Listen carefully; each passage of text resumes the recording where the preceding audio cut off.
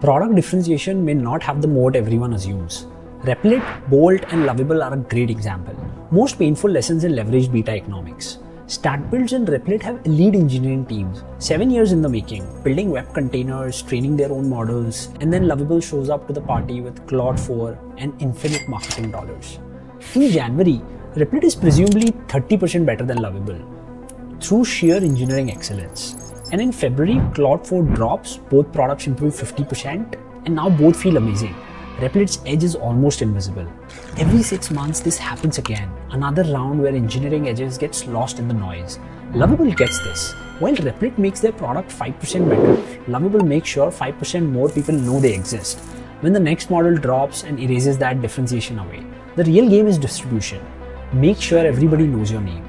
Technical differentiation is supposed to be the alpha everyone chases. But when models are improving exponentially, that engineering edge becomes a rounding error.